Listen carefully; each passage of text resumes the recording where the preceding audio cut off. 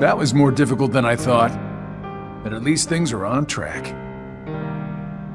Lord Xemnas is nowhere to be seen, so that means the party's already begun, huh? Yes. Man, does that Xehanort scare me like nobody's business. The way he can see into minds. And it doesn't help that no one knows what it is that the old man wants. I wonder if even you know what's going on inside your own head. I will be led wherever it is I am destined to go. Sounds to me like you don't have a clue of your own. Every Keyblade Master is bequeathed a Keyblade of his very own. With the passing of time, as you can imagine, more and more Keyblades were forged to be handed down. But of all the Keyblades in existence, Master Xehanort's is the most ancient.